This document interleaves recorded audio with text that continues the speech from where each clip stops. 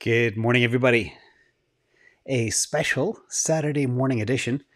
And I know a lot of you are very concerned about the stock market. And as you know, crypto is a huge thing right now. It's a transformational time. But I'm in the situation I'm in because of the stock market. And it's working. Whoops. Sorry for that little repeat. Anyway, happy Saturday morning. I normally try and take Saturdays off, but so many people were asking so many questions about where we are on the stock market. I decided, you know what? I'm going to give my perspective and I'll let you guys know exactly how I prepare. And I know everybody has some stock market exposure. A lot of people are all in on crypto, but most of you have stock market exposure in one way or the other. So let's go in. Got my morning coffee and we have a special guest as well. I hope you guys can see. So my symbolism is back. Many of you missed it. So here we are. State of the Union, stock market. Let's jump in. I got my little clicker too. Math, money, and freedom. A little bit of math today, not too much, but some basic ratios that you can use to prepare. And quick disclaimer, this is edutainment. So first of all, we are seeing not only a huge amount of fear in the crypto market. I mean, if you look, I think I analyzed something like 85% of all YouTubers are bearish right now that follow crypto, which I think is astounding. Somebody said to me the other day, it was very funny. It's like, you're the most conservative guy ever, but you're still now bullish more than anybody else. So all the moon boys went bearish and I'm just consistently, my way. So anyway, fear and the stock market is kind of the topic for today. Now let's talk a little bit about exactly what's going on. So here there's a couple of fellows. Hey, Green Tea, welcome in India. It makes me so happy to see people from all over the world. We got Chile, UK, India, etc. So let's talk about the stock market bubble crash coming. Everything you open, everything you read, everything you see, it's all about bears predicting an epic market crash. And remember, we only had one 15 months ago. And we got Bangkok, Thailand as well. It's crazy. So let's start with Michael Burry. And he is the guy, he's kind of what I call a perma-bear. He's always kind of negative, always shorting stuff. Sometimes he's good. He shorted Tesla the same time I shorted at 850. And he did predict the big real estate crash, which was great. And therefore, he is a bit of a legend. But he forecasts the greatest speculative bubble of all time. And he's been talking about this now for 7 months. And he tweets and then he deletes them and etc. So that's his take. And then we have a guy called Gundlach. And he says we are in a fully-fledged epic bubble. And he also said the dollar is doomed over the long term. So again, this guy is right. But predicting a bubble is kind of easy. I mean, just look at the meme stocks of AMC and GameStop and stuff like that. You can see that pretty easily. Now, Stanley Druckenmiller, a lot of respect for him. He said, I have no doubt that we are in a raging mania in all assets. But that doesn't stop him from investing. He's still in the market. So remember, that's the important thing to remember here is, yep, it's crazy, but hey, if you're not in, you can't win, as they say. And then we have this guy called Anatole Kaletsky. This is a killer wave in the Nasdaq bubble. Again, he doesn't really believe in disruption and technology stocks. He says many technology stocks fundamentally overvalued. The meme stocks, I agree with that. Green meme stocks are absolutely crazy. Cryptocurrencies and the COVID winners will prove worthless. I disagree with Anatoly. The COVID winners, look at the Zooms of the world and everybody, Amazons. They're just going from strength to strength, especially now with C19 and the Lambda and Delta variants. Everybody knows that this stuff is not going away and we could have more lockdowns in the future. But anyway, not trying to alarm anybody, just being very, very realistic here as well. But let's go a little bit further. Let's look at some numbers and where we came from. So what I did was I pulled out all the numbers of the US equity market value pretty much over the last 20 years. And that the total US stock market, I didn't do it for other markets around the world, but I did it for the US stock market. And I pulled out the S&P 500. And this told me a couple of interesting things. Number one, we've gone from $10 trillion in stock market value up to nearly $50 trillion in 20 years. So that's a 5x. That is pretty astounding. And again, if you were not in the stock market over the last 20 years, you missed out the opportunity to 5x your money. Now, if you pull out the S&P 500 from the stock market and just examine the S&P 500 alone, you will see that little blue line there is representative of all the growth. The delta between the S&P 500 and the rest of the market has been pretty constant. Now, what does that mean? Let me zoom out for a second. What that means is the whole stock market is being carried by the top 500 stocks. And the S&P 500 continually rebalances itself. It kills the losers and adds in the winners, like brings on Tesla and Regeneron and other companies that are doing really well. Regeneron makes vaccines for guess what? Yes, you named it. So basically what this tells me is if you're not in the top 500 stocks, if you're in all the crumbs, all the other garbage, your returns aren't really going anywhere. And that's the lesson. And that's why it's very important to pick the right stocks and be on the right trains at the right time. Do not just hold a basket of everything. It's one of the reasons I don't own mutual funds or ETFs, because the weak ones will always drag them back. But let's go a little bit further and let's analyze exactly what happened during C19. So the C19 crash. Hey, Slovenia, New York City, Cape Town, South Africa. It makes me so happy to see people from all over the world looking for financial freedom. And that is brilliant. So big thumbs up to everybody out there all over the place. So the C19 crash happened in 7 trading days. So the stock market fell 35.74%, and it wicked back in about 40 trading days. So that was truly a V-shaped recovery, and it didn't look back after that. It just bounced incredibly quickly. So the point I'm trying to make here is corrections happen fast if they do happen. Now let's look at the recovery. So it took 144 days for a 55% rebound. But the key thing to look here in at the numbers is the stock market fell 35.74%. But back to the rebound level, it was a 55% gain. So the thing here is, if you held and didn't sell anything, or you weren't prepared for this crash, you would have lost 35.74% of your portfolio. But then you would have gained 55% back. Now, what happens if you were in a position to be in cash and buy the dip? Then your gains are exponential rather than having no gain. And you can see a 35% down equals 55% back up. So if you have $100 and you lose 35%, it's not too bad. You go down to $65. But if you invest $100 at the bottom, it goes to $155. And that's kind of the simple math number I want you all to get away from this as well.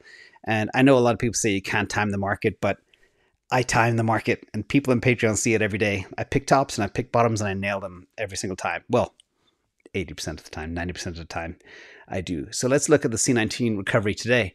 476 days we are in, and the market has gone up over 100%.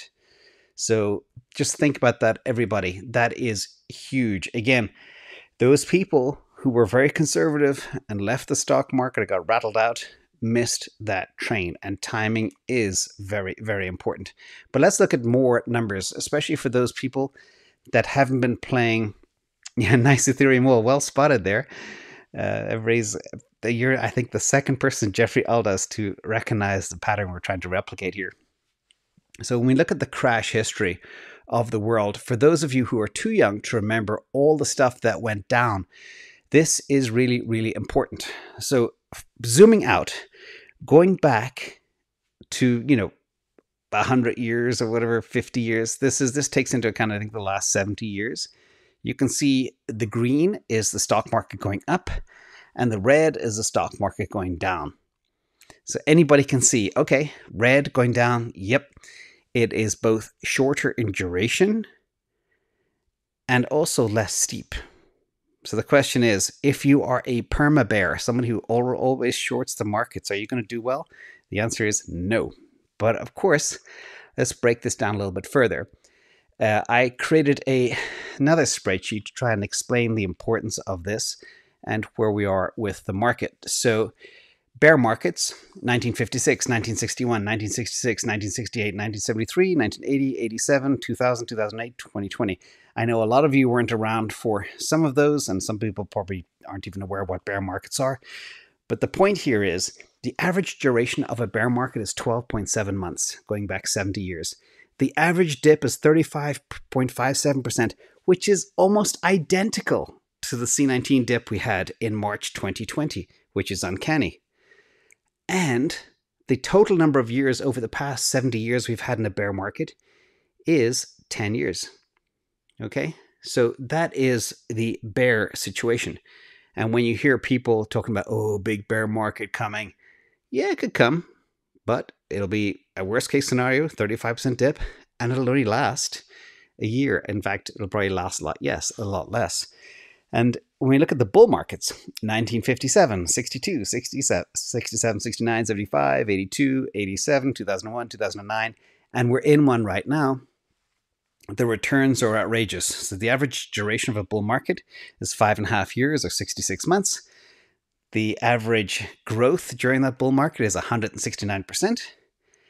And the number of years we've had over the past 60 years in the bull market is 50 years.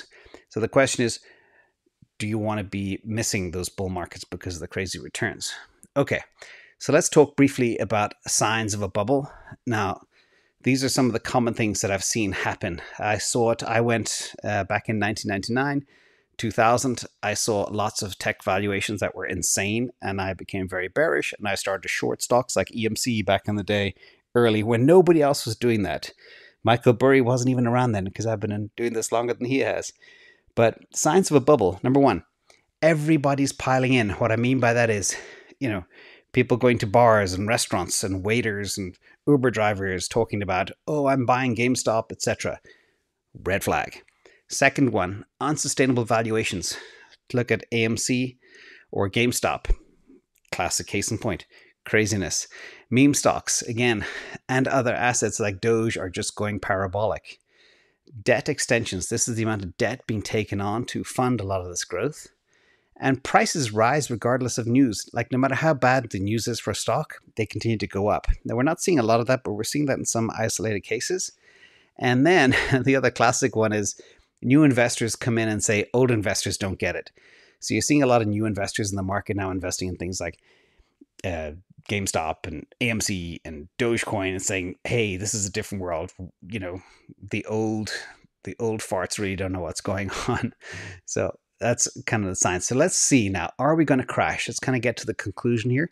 As you guys know, I always do a conclusion and tell you exactly what I'm thinking. Unlike other people that don't make conclusions, you'll always get a conclusion in my videos. So first of all, this is kind of a representation of the devil and the angel. The devil represents kind of bearish sentiment. So yes, valuations are high. Yes, we're going into a month that is typically the worst, which is August, is slow because everybody's on vacation. Sadly, number 3, C19 is on the rise again, and lockdowns are beginning to happen all over the world. I heard Malaysia, Vietnam, parts of Canada, parts of California now are putting new mandates in place, and they're beginning to think about closing gyms again. That's bad. Inflation is definitely on the rise, which is not a good thing. And bond yields are rising, which is also not a good thing. Now, on the positive note, on the angel side, the blue, but disruption is in play. If you look at the stuff that the Teslas of the world are doing and some of the biotech companies, it is crazy. And probably the second point, most important point, is the system is flush with cash. There is just so much money out there, and the Fed keeps on printing, and the European Central Bank keeps on printing, and everybody keeps on printing money. Money is debasing like crazy, which means that the stock market has to go up no matter what. So if you have money, dollars debasing by 15%, that means hard assets like stock and real estate, etc., at a minimum, just to stay flat, have to go up by 15%. So you can expect a 15% return in the stock market no matter what when the money is debasing. Now, 0% interest rates, of course, is positive, which means people can still borrow. A lot of people are borrowing like crazy. And investors are forced to invest. And what I mean by that as well, because there is 0% return on capital, you have entities, businesses right now, looking to do things like stake, looking to buy stable coins and generate return because they're so desperate to get return on any money they have.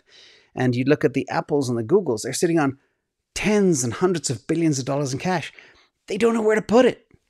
Where are they going to put it? They think tech stocks are too expensive to acquire any companies, so they're stuck. So, and then supply is scarce, real estate, Bitcoin, etc. So these are kind of the positives that I see. And first of all, an old rule of the market, time in the market beats timing in the market. Yes, it's always good to be in the market than not in the market. That's the rule of thumb. So if you cannot time the market, it's always good to be in the market. Now, what do I recommend in terms of how I'm playing this game? So first of all, some stocks are definitely in a bubble, others are not. So bubble crazy valuations for some, it's not hard to spot them, but others, I think, even though they're highly valued, they are still good value, like Tesla. Don't get caught up in the euphoria.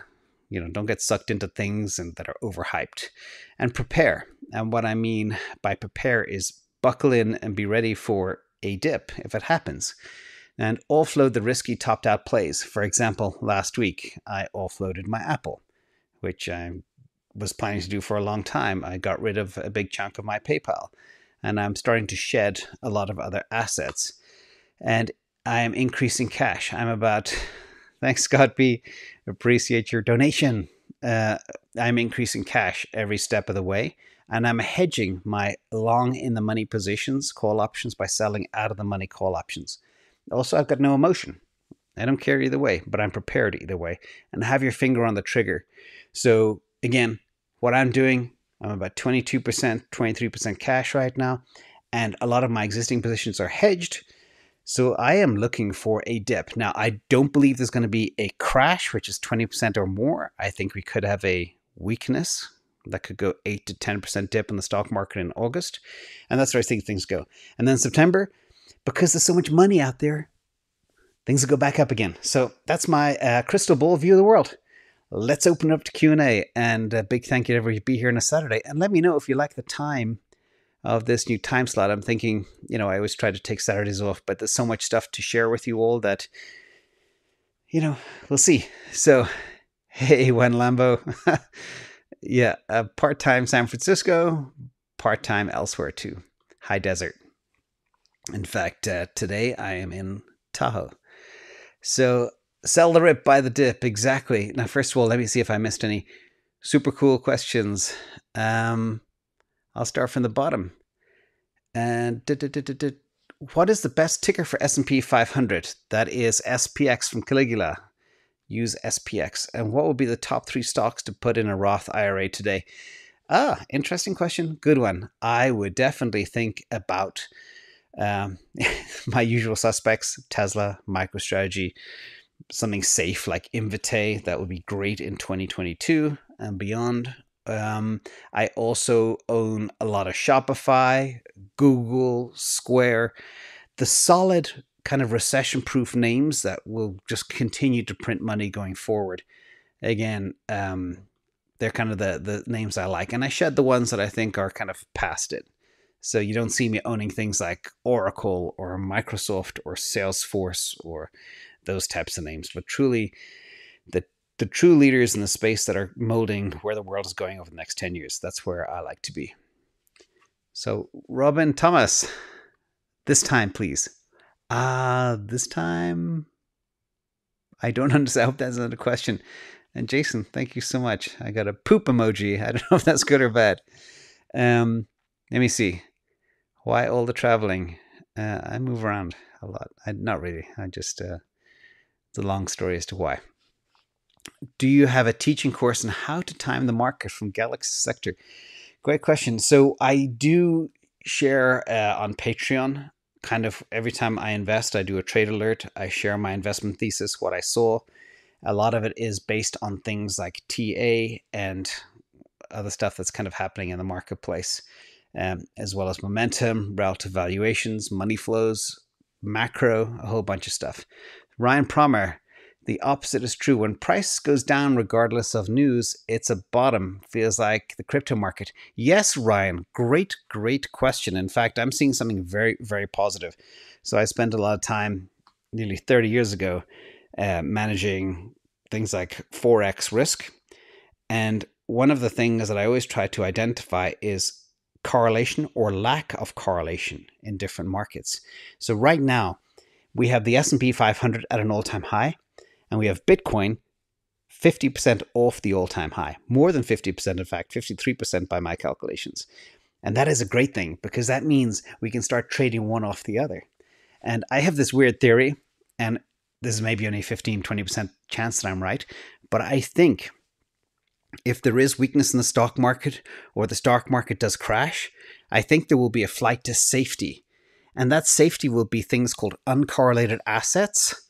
That means things like real estate, maybe dividend paying stocks, maybe gold, and Bitcoin. So that's where I think things could go. So Ryan, great question. And I'm excited for that time when we're already seeing the complete unbuckling of crypto from the world and the adoption of DeFi. You know, at one stage over the next 1 to 5 years, I guarantee you, we're going to see traditional financial services company stocks go like this, which will be prime short candidates. And we're going to see DeFi tokens go like this. So watch for that X. I don't know when it's going to happen. I don't know if it's going to be a month from now or a year from now or 3 years from now, but it's going to happen and it's going to be fun to watch. And we will be ready with our fingers on the triggers. So thank you, Ryan, for the question. Work hard. Thoughts on MicroStrategy? Yeah, I shorted MicroStrategy. I shorted when it hit 688. I sold out of the money calls and I bought half of them back on Thursday. And I'm looking to close out the rest of the position early next week. It hasn't quite bottomed. So sometimes when I'm not sure that the bottom is in, I cover half because I was at a 53% profit already on the shorts. So basically, I think I sold for every contract. I got about $11,100 and I bought them back at about $5,200, $5,300 for every contract I sold. I was making nearly 6,000 or more than 6,000. So that's how I play that on MicroStrategy. Looks like we have lots of spammers out there. So big thank you to the moderators. I appreciate that for being there. We have K8 in the house. So Siddhartha Chatterjee, do you prefer ETFs of the S&P 500 or the Nasdaq 100? Great question. So back in the 90s, I used to hedge my tech portfolio by putting together option structures against the QQQ, which is the Nasdaq 100 index. But right now, what I prefer to do, because when you are painting with such a broad brush, buying indexes or ETFs, the S&P 500 and Nasdaq, half of it or 60% of it's garbage. So I much prefer surgically choosing stocks and having, right now I have about 20 names in my stable, which is too much, but I'm beginning to shed them. So I'm ditching things like Apple and NextEra Energy, PayPal, starting to cull some of those positions. But again, as I mentioned before, I'm still holding my big ones. I don't do ETFs. I don't do mutual funds. But what I do is I look at the best ETFs like the ARK-K ETF, and they have 60 holdings, and I will identify the top 5 and go after them and vet what they do. So for example, Shopify. I've been a big Shopify player, got in hard in March of last year. I've been selling puts and buying long-term calls in Shopify for a long time. And it's also, I think it makes up 12 or 13% of Kathy Woods' position in her fund. And I didn't realize that till after the fact. So that's a very bullish sign. So Siddhartha, thank you so much. Phil H, would you buy 15K of MicroStrategy in a retirement account at 525? Yeah, I like MicroStrategy under the 530 mark and not investment advice. But I think it's a very, very good long-term hold as long as you can be patient. Because we don't know when Bitcoin's going to rebound. It might take another 1 month, 2 months, 3 months, but it's going to rebound. That is certainty. And once it does, MicroStrategy will too. So again, I shorted MicroStrategy at 688. I covered exactly at, I think it was 530, 525 on Thursday, whatever it was. I picked the dip of the day. So basically, me covering my short is like me going long. So Phil, great question. Hiroshi, and I can't tell you what to do, but I can share what I do. Hiroshi Sakakibara. Hope I got that right. Hey, a question on Bitcoin. Isn't switching from fiat to Bitcoin simply means we switch our trust from government to the rich 1%? Interesting question. So if you look at the distribution of wealth on planet Earth, I think the top 0.1% of wealthy people own 60% of the global wealth on Earth. So think about that. Now, you may think that Bitcoin has a lot of concentration of wealth at the top of the pyramid, but it's actually nowhere near as bad as the wealth concentration in the rest of the world. And check out, if you follow Twitter, check out Invest Answers on Twitter. I published my, what I call Bitcoin Wealth Pyramid, which is brand new. I think I stuck it on Reddit as well and a few other places. And that will show you exactly what's happening. The other good thing about the Bitcoin Wealth Pyramid is for the first time ever, retail is getting really smart. We now have about 640, between 640 and 660 new whole coiners in Patreon. They are people that have one Bitcoin. There will never be more than 350,000 people on Earth that have one Bitcoin. And our Patreon community has over 600 of those 350,000, which is huge. The goal is get to 1,000. So basically, 1 in 350 people on Earth will be whole coiners within my community. That's my ambitious goal, but we are about 350 whole coiners away, and I know we're going to get there hopefully in the next 3 or 4 months. So that's where I see what happening. So, but the problem with government fiat is they keep on printing the money. Every time they've added 40% of the money supply in the US. So if you have $100, you're basically $100 is now being meshed up with another $40. So that $100 is now worth 100 divided by 140. That's what you have left. And every time they print, your currency is going down in purchasing power. So Bitcoin is the hardest asset on Earth and it will only go up. So one Bryden, let me see. Hello, James. I'm a long-term investor, mostly crypto and some stocks. What is the best way to make short-term gains in either crypto or stocks? So the best way and the safest way to make gains and perpetual revenue streams and constant income, the simplest way, and the way I started in the early 90s, was selling covered calls against stocks. I was buying $10, $20 stocks, really good names, that were a little bit volatile, a little bit disruptive, and I'd sell out of the money calls against them every 6 to 8 to 12 weeks.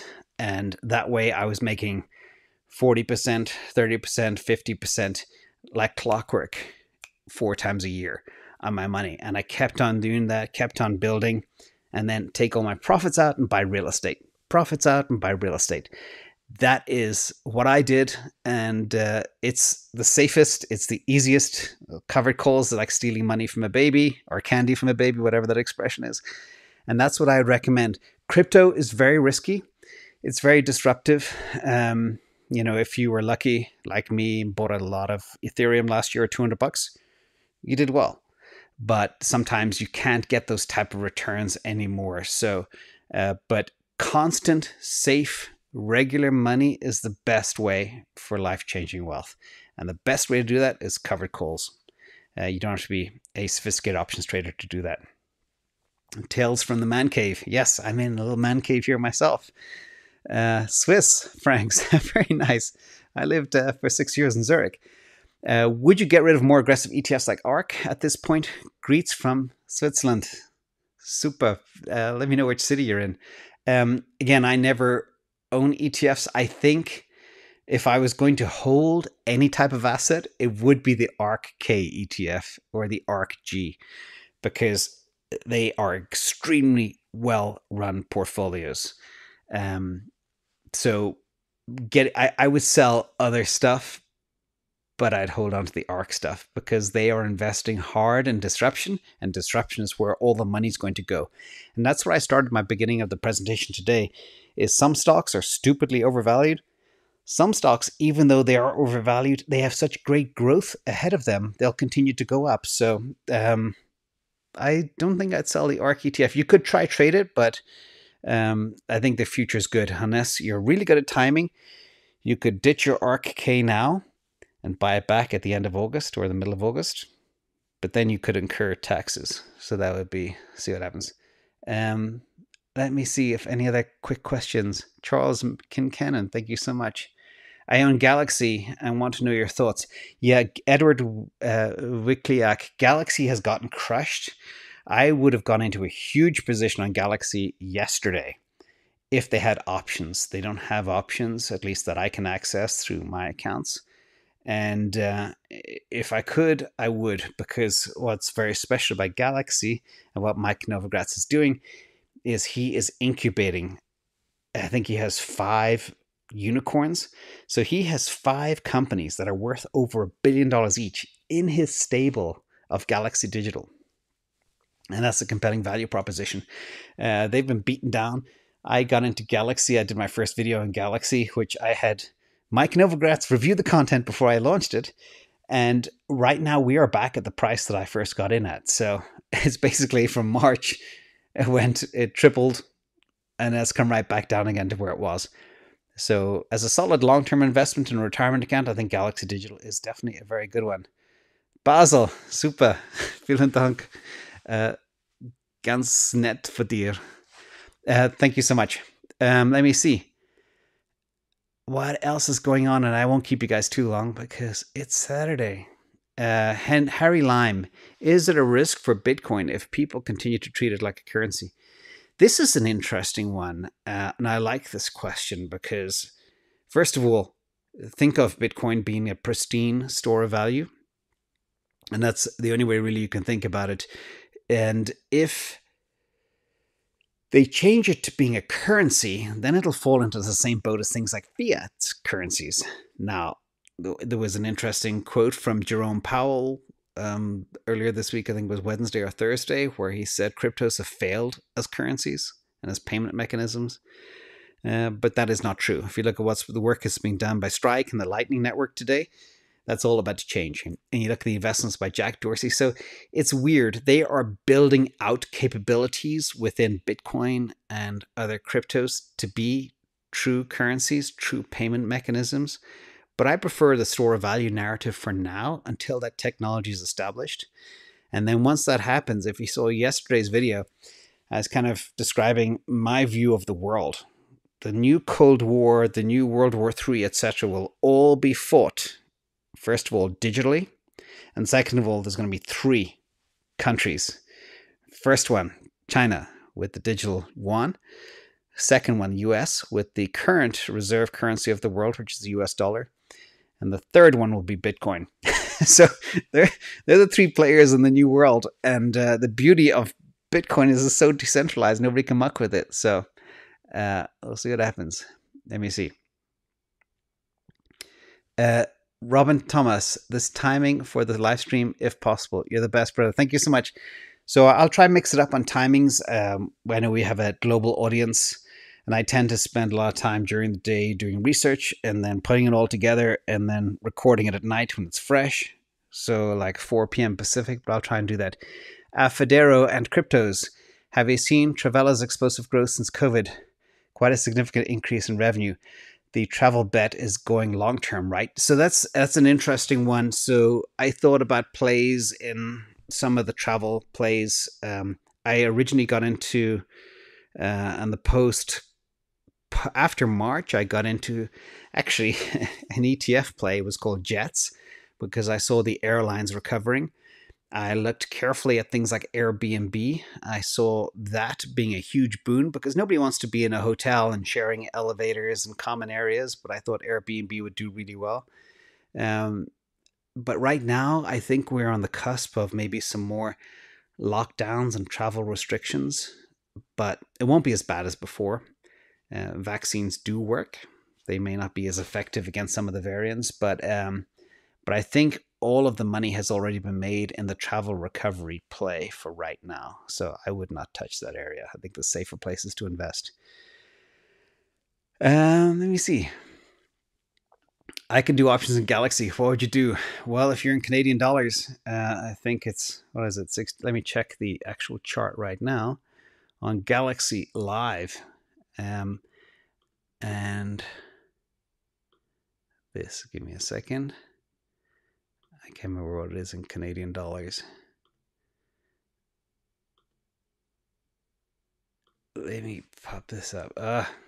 So for some reason, I was playing with my security on this computer, and anyway, I'd have to look. I don't want to give that answer on options, but buy something that is half time value, half intrinsic value out about 1.5 years.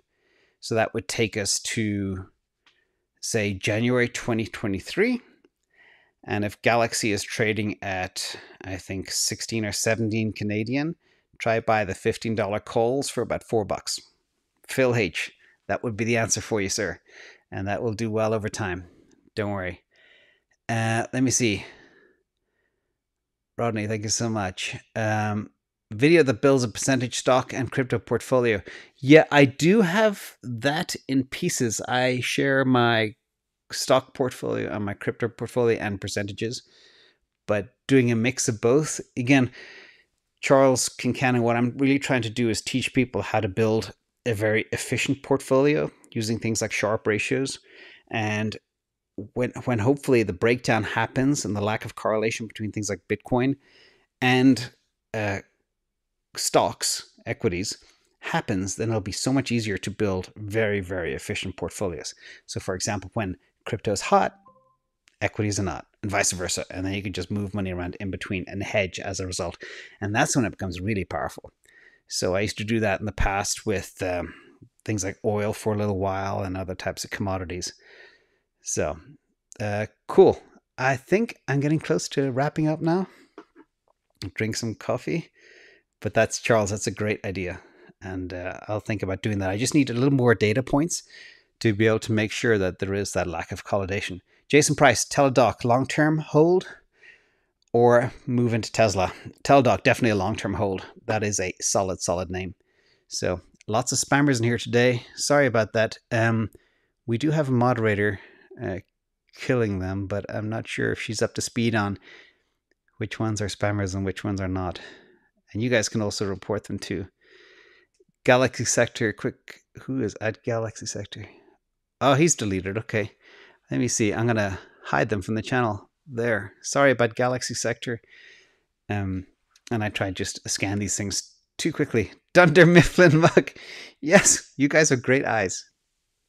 Love it. So, very funny TV show. Love from Sweden. Hi, Annika. Change from Binance to...